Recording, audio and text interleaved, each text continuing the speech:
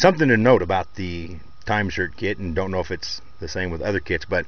you can see with this Timesert kit for this Triton engine, don't know if you can see this right here, but this seat cutter has a little sloped piece right there above these cutters, right here. And that piece, this little slope piece right here, it's designed to cut down into the head and ride on the, eventually cut down in and eventually ride exactly on the tapered spark plug seat that was cut there by the factory. So if your head has already had a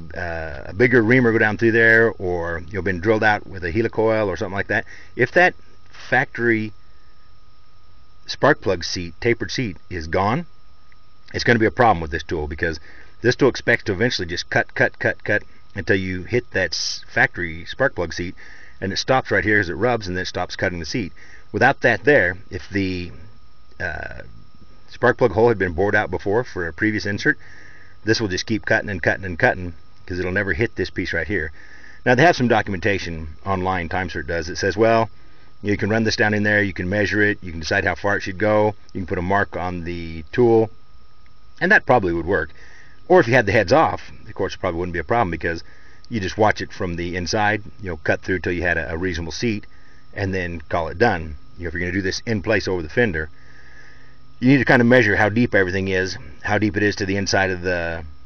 maybe with a bent coat hanger, reach in there and find out where the inside of the spark plug hole is, inside the cylinder, find out how deep everything is, put this in your wrench, find out how deep this combination is, find out how deep you ought to go, put a mark on here with some blue tape, and then you could probably cut it in that way. So because you just need to cut enough seat for the insert, the flange on the top of the insert, to set into. So I think with proper care, you could do an over the fender fix for one that had been previously helicoiled. But like I said, if you don't have the spark plug seat in there, the factory one, you can't just jam this down in there and expect it to cut until it stops.